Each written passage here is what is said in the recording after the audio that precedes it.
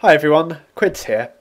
I just finished this drawing of Tux here to use on my YouTube videos. Basically I've used this picture for a while of Tux looking very puzzled. It's on my YouTube profile and a few other websites. But I fancied a full screen version and couldn't find any. I went and drew one in Inkscape. So it's about 40 minutes worth of video showing you what I've done. Sped it up to about 6 minutes. I'll talk you through it. So I've blown up my original drawing of Tux. You can see it's all pixelated. So now drawing a new line around the edge. So I put the nodes where the curve changes direction. Now it's dragging the line out to get all the curves in the right place. So I've just drawn the outside of his body first, and then I draw the feet on later. It's just to make filling a bit easier on the white. Not sure if it did or not in the end. I noticed some of the corners are a bit jagged, so I'm adding a couple of extra nodes there and deleting the original. That's his feet. They're just a mirror image of each other. And I forgot to click the line off in the right place there, so I had to draw it a second time.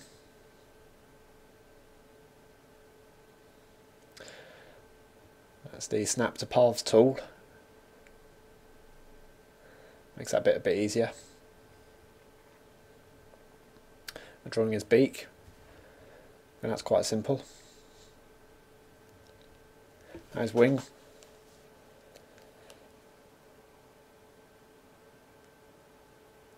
You can get the handles and nodes in the right place there.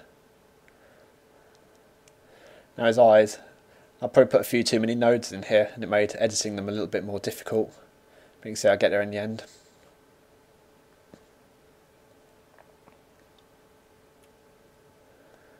Yeah, just a bit of messing around there.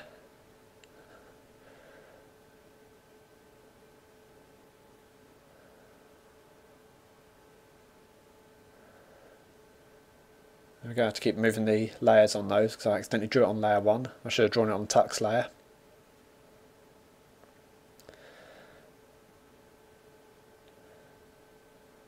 Once again, I still have the wrong layer highlighted. I should have checked that. I forgot to do it. I was drawing the shading at the top of his head. So I'm not being very decisive there. I just kept changing my mind again. It's just a case of draw it in and drag the curves around to the right place. So new layer for filling. And move his feet onto a separate layer as well. Oops, I had to grow and shrink onto the wrong place. Let's start with the black. And his white is linear gradient, starting about halfway down, so there's light most of the top.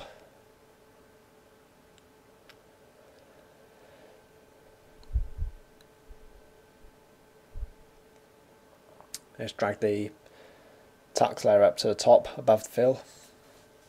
That's breaking the line on his beak.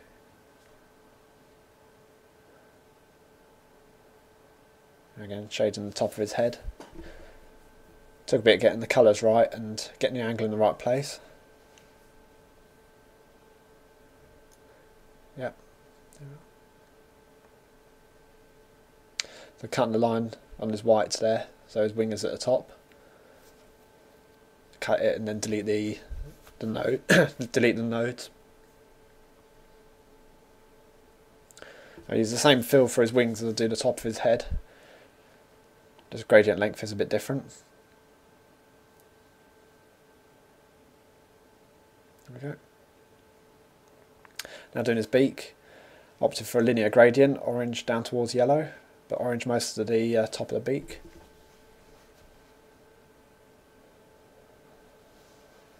This is draw the lit up area.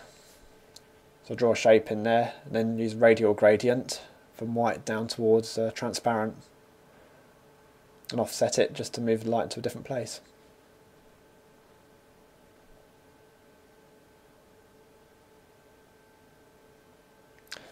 Now drawing his feet, so I turned all the other layers off so it won't affect the fill.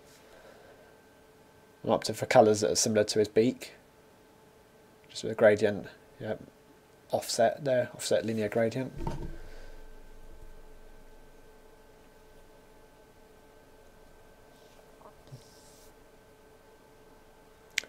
And drawing a shade of that, or the lit area on his feet.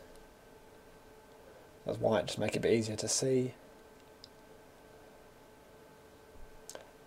Now use a radial gradient with white down towards transparent, offset it. And the same the other side. Radial gradient, offset towards the right hand side. As it put all the other layers back on now. Just messing around a bit more on the gradient there. Wasn't quite happy with where it was. Now drawing his eyes, they were just spheres. That one I converted to path, and then just delete the top of it, where his eyebrow is.